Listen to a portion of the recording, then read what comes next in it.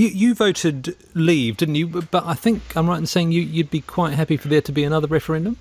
Yeah, I mean, what I want is clarity and certainty, and I think it's the relentless uncertainty that's crippling business. And I think there's a British Chamber of Commerce survey out over the weekend, and they found overwhelmingly, it's no surprise given this uncertainty, that business just isn't prepared. Did you when you voted Leave, did you have the idea that you would, if it came to it, be voting for a no-deal Brexit?